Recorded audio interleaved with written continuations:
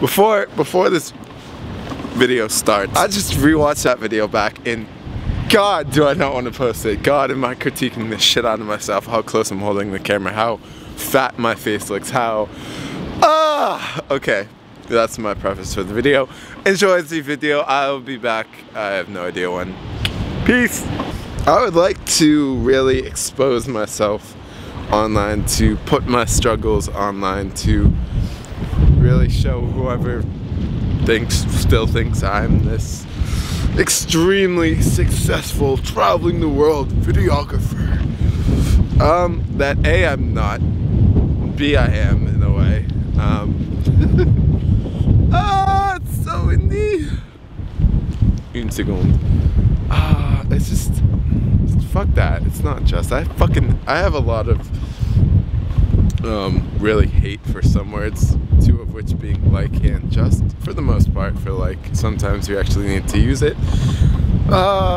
Third being I'm trying to become a better speaker here, you know, and I do not want any of those words in my repertoire. Oh, that's a beautiful clock. I hope you can see it. I don't know if you can. I think you can. I really would like to post online about how I'm healing. I want to say fixing, because I fucking hate that thought of people need to be fixed. No one needs to be fucking fixed. Some people need to be healed. One of which is me.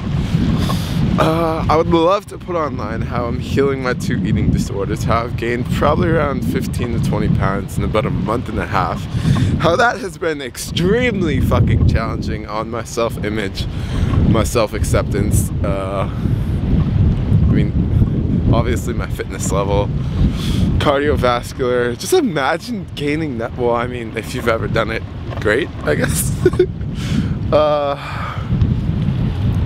I don't want to say this, I was going to say, in a way, but for someone who's always been fit. That's kind of arrogant. So I'll say, I've been relatively light in terms of just being able to bounce around and energetic my whole life. So throwing on an extra 1/8 of my body weight in a matter of a month and a half has been very challenging. I've never really understood how it could be, this is kind of getting more into fitness now, how it could be hard for people to do push-ups until I put on another 20 pounds and I was like, damn, I actually get this now. Yeah, throwing on weight, eating, giving my body, but basically what I've been doing is going all in, and that is exactly what it sounds like, giving myself, my body, my mind, etc. full permission to eat whenever, wherever, whatever it wants. And there's a lot of science on this. You can look up Stephanie Buttermore on YouTube, you can look up set point theory, you can look up, I mean really this is the main 2 places where I've derived my Brooke Plantain, so 3 ideas. I don't know. It's been really fucking hard. The second thing is, so when I got to England, this is, I mean really everything here is my responsibility, my fault, I don't know, that suffices. Kind of realized that I can't shoot videos for people because it's illegal and I'd be working as an illegal immigrant. So financially, I've been treading treading thin water. That's just not an expression, I think. And maybe it is, I don't know. I think you catch my drift, right? To say that has been stressful would be a gross understatement. However, there have been many things I have learned financially that I actually really keep learning, such as last night. There have been many new things I've learned to be grateful for, such as really having a bed to sleep in and having a roof over my head. There has been a time, probably around 3.5 weeks ago, from when you're seeing this, that I have had over negative $500 in my bank account. Que más? And to top it all off, to put the cherry on top, my desire to shoot videos has just gone through shit. I don't know, and I've been trying to figure this out by asking better questions, and I'll show you an example after I explain. If I want to do video anymore,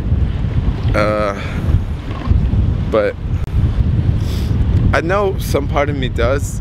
I just don't think I want to do the videos that I typically do. I still don't know. I have to test it out though. Anyways, I'll give you the example of the better question now. So when I had, actually, no, about a week ago really, when I mean, financially, self-image, self-acceptance wise, and even relationship wise, and I'm not going to address this on this video, it's maybe for another time, I have been challenged. Very, very, very challenged. So financially, I'll explain with this camera in the example. If I were to have, say, $1,000 in my bank account, would I sell this camera? That to me is a better question than saying, do I still want this camera? I'll give myself conditions, potential challenges or potential solutions to test if I still want to do something.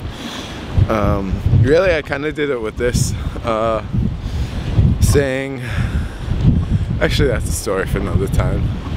It's a kind of a beautiful, I wish I could show you the sunrise, but there's kind of many buildings blocking it here. I think you can tell it is getting a little bit lighter.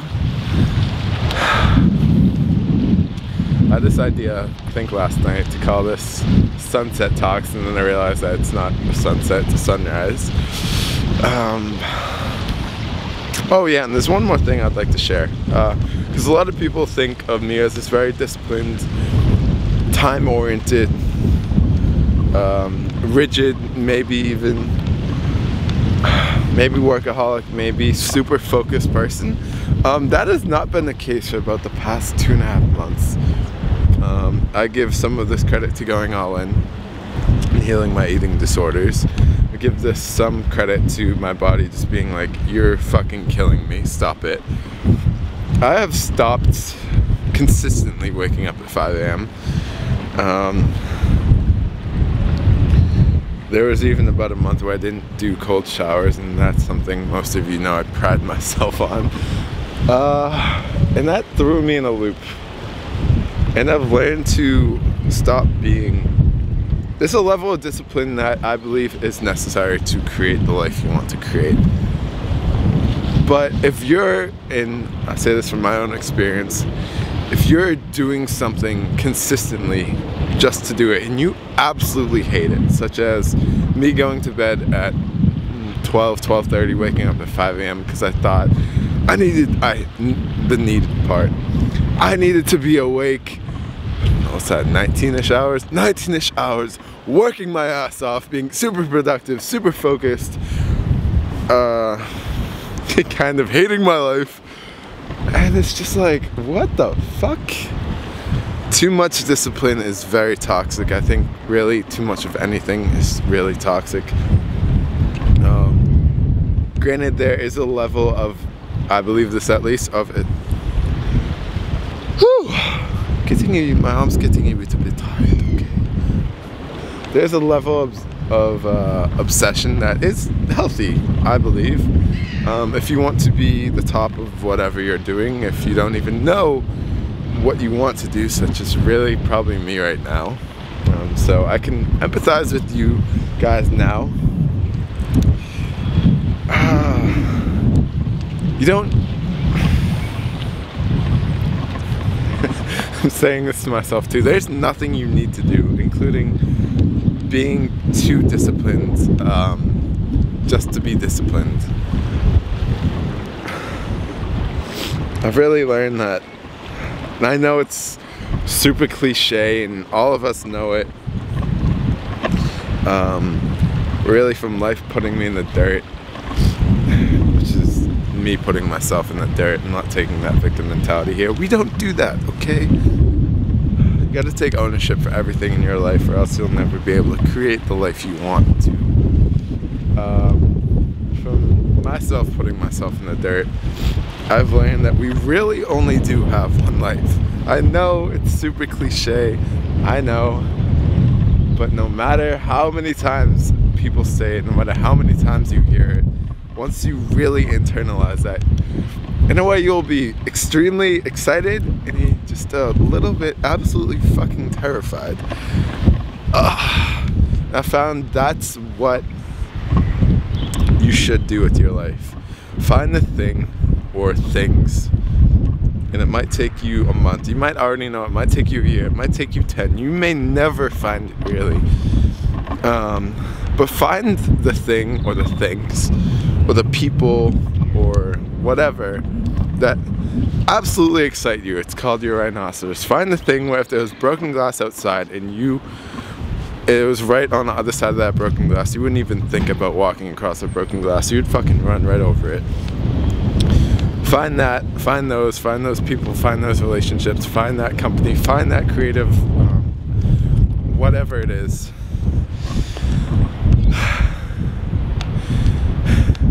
Because it's gonna excite you a lot. And it also may scare the shit out of you because of how ambitious it is. And that is exactly how I feel right now with this video. Do I want to post this? Hell fucking no. I just opened up, super vulnerable. Am I gonna post this because I absolutely love being the example and I know what it's like now? And a lot of people don't, or are, I don't know, I'm just trying to justify this to myself. Be the example. If you see something you don't like in the world and you want to change it, be the example. And I think my arm is fucking exhausted. This camera is really fucking heavy. And join me for the last of the sunrise.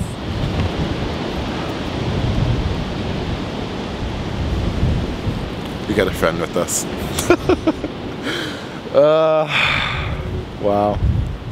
I hope you have an amazing day. I hope you're having an amazing day already, actually. And yeah.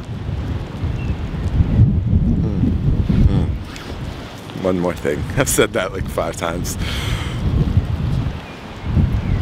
Vulnerability is courage and vulnerability is strength.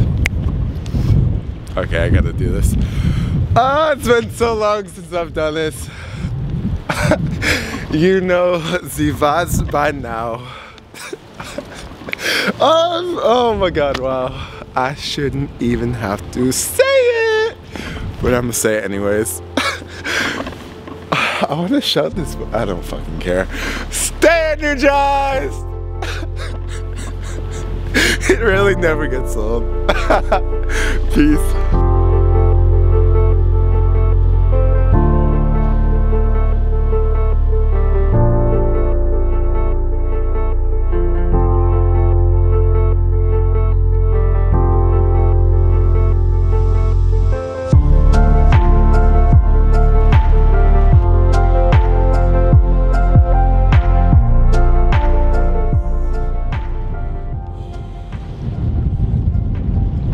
Thames is going a little bit fast right now. Woo!